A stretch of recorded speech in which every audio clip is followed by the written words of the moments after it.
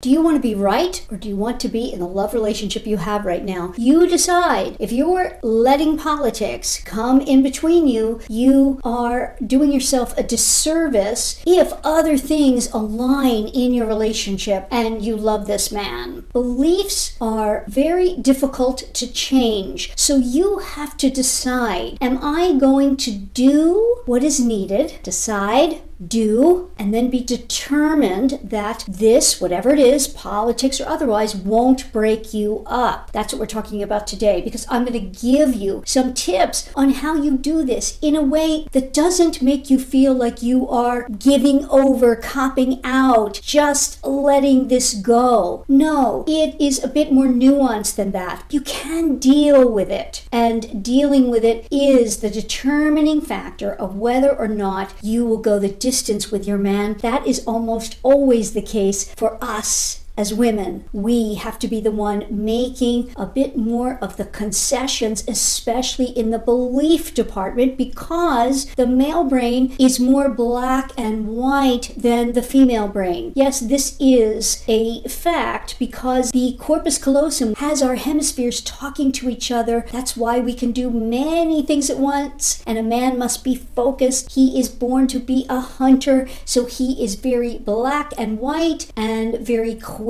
to act. So we are the ones left holding it together. Most typically, you can do this dependent upon your belief system, whether or not you really wish to go forward and make a decision and see, and to test yourself. To do this related to something that might be challenging or even not so challenging. You can use this in so many situations, not just in politics. And I'm going to get into that. Stay tuned till the end. I will give you those tips, and you can check a document I have below for you to use. It can be at your fingertips. It's a great tool, and I want to just give that to you. So stay tuned. But who am I to talk about this? I'm Coach Paula Grooms, a dating and relationship coach for women, licensed social worker, and author of the book, Why Won't He Commit? How a Man Decides to Make You the One. I help you find a Mr. Right, get an ex back, or grow an existing relationship with a man you truly desire to inspire his continued interest so that you get the complete commitment you totally deserve. So let's get into this tool. What is it and why you do it? First, you must take stock of these 3 D's, and that is you are going to decide that I want to attempt this. I want to see if I can do this just to test myself. Even if at the end of the day, I decide I can't deal with his differing belief system on whatever it is, or our differing opinions. But make no mistake, if you are in a relationship with any human being, you are going to have differing beliefs. You're going to be at a scale of what you believe. You're going to have more or less commitment to that belief system. So you decide. But I would say, let's give it the college try before you throw in the towel. Second is, you must do what is necessary once you decide. And these tips are about the do, and then you have to stay determined that you are going to do them and see it through, and then you can always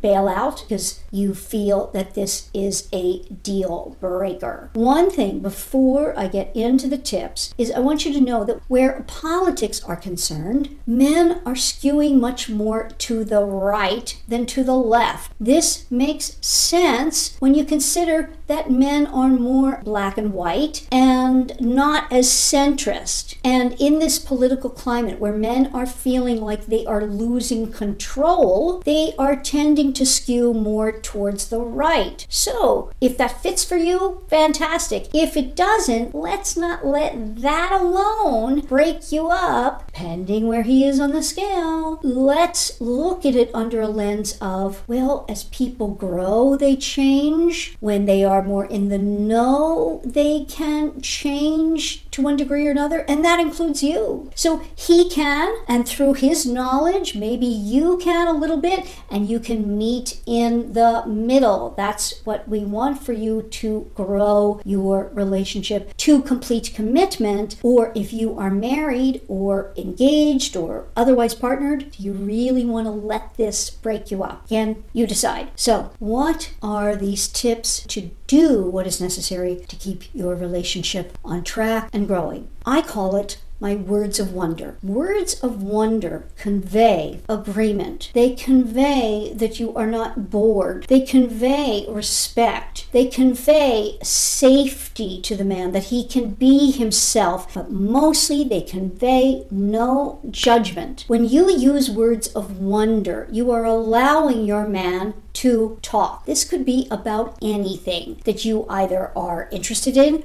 or not, that you agree with or not. You simply use these words of wonder in a calm way, and by doing the exercise for yourself, you stay above whatever the issue is, not get into the fray, and so things don't get set aflame for the two of you and an argument ensues. You can use words of wonder anytime you feel like you might get into an argument. They really are helpful, and I list them in my Words of Wonder document that I give to you for free. Nothing else. You just put in your email and you get this. Click on the link below. There's nothing to buy. I want you to have it because it's a great tool for you to use at any time. Words of Wonder are things like, oh, I see. Interesting. My goodness. I hadn't heard that. I hadn't thought of that. That's an interesting way to look at it. Well, that's clear. Intriguing. Gracious. You see how simple these words are. Wow. I see. I hear you. Go on. I'm listening. I hadn't thought of it that way. Thought-provoking.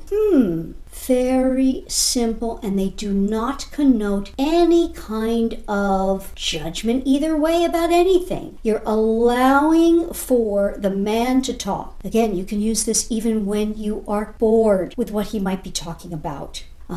Yes. Interesting. I hear that. Wow. My goodness. Fascinating. Intriguing. Seriously. No kidding. You are not conveying any kind of yes or no, good or bad. No judgment at all. It just conveys you are actively listening. So even when you don't agree, you can, with anyone, say things like, interesting. In your mind, you might be thinking, interesting that you could ever think such a ridiculous thought. You could be. But you don't add the rest of it in. You just say, I see. You might be thinking, I think that you're an idiot. You want it to just be, I hear you. I get that. Now that's an interesting one because he might connote it as agreement, but all you are saying is, I get that. You feel that way. You see? But you don't add the you feel that way. You just say, I get that. I see that. Interesting. Wow. You could be thinking, wow, I can't even believe that you could ever have that belief system. You might. But if you show this unconditional way of relating, he may start to soften to some ideas you have that are different. Now, this is tricky. Allow for his safety in the discussions. Men try to convince people, not just women, but other men, that they are right. This makes them feel manly, masculine, in the know, and most of all, respected. There was an enormous study done of 20,000 men and women of all ages, and they were asked what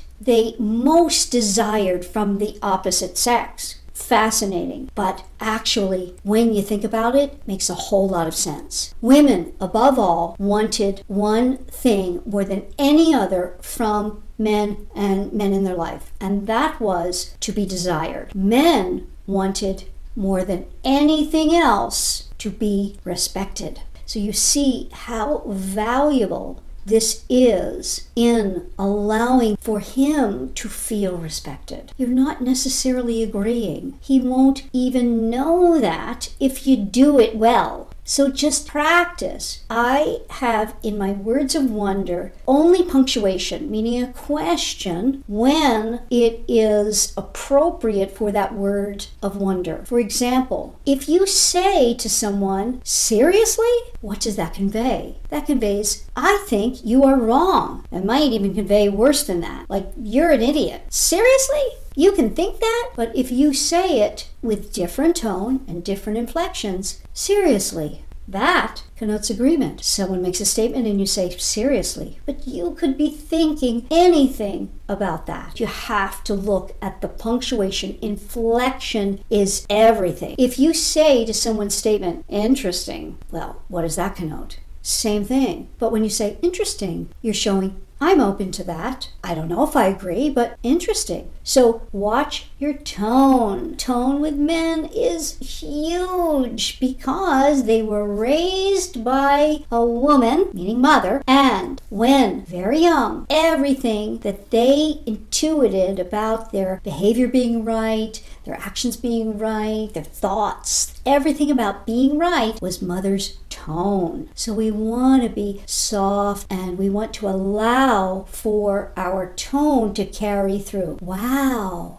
It's not like, wow. It's subtle, but for men, they are very attuned to tone. So take that into account. You use these words of wonder, especially with differences related to anything political, religious, deep convictions of someone. And this allows for his change to possibly unfold as well, because you are not being antagonistic, confrontational. You are showing respect. He feels safe to allow his feelings to come out. And with a woman, he needs to do that. Otherwise, he doesn't have many people in the world that he can do that with. He doesn't do that necessarily in the same way with friends, especially male friends. Now, it's changing a little bit, and for younger cohorts of men, they're a little bit better. And then actually, at the end of life, we find that men in their 60s, 70s, and beyond, they get a little softer with it because the testosterone is waning. So in the ends of the scale, they're a bit lighter and better about it. But in the middle, meaning, 30 to 55, 60, you are dealing with a very focused mind, which tends to be more black and white than yours. So allow for your beautiful mind, which incorporates more things, can see the complexities, and is more gray rather than black and white. And this is a beautiful thing that you can give to the man that you love. So check it out. Go to that link below, click on it. You'll have the words of wonder, and you can get to the commitment you desire and deserve. And do me a big favor, if you like this video, please click on the like. That helps us a lot to grow the channel and get this kind of information out to more women, so more women can have the relationships that they are so deserving of. And subscribe if you haven't. Hit that red alert bell, and I will see you in the next video. I trust you got a lot of good information in this video, and I want you to have more by subscribing and clicking that red alert bell so you don't miss any of my upcoming videos. And if you want even more, there are ways to talk to me. You can talk to me for free on the podcast. You can have a consultation with me. There are several other ways that you can check out by going to coachpaulagrooms.com. I am available to you. Just go now to coachpaulagrooms.com for any question, to get my book, to find out about any of my coaching programs, my self-help courses, anything at all that you need. I am here for you and want to give you all that is possible, because all is possible for you in your romantic life, and you can get what you desire and deserve. I want you to know that. I am happy you are here learning, leveling up, and I will see you in the next video.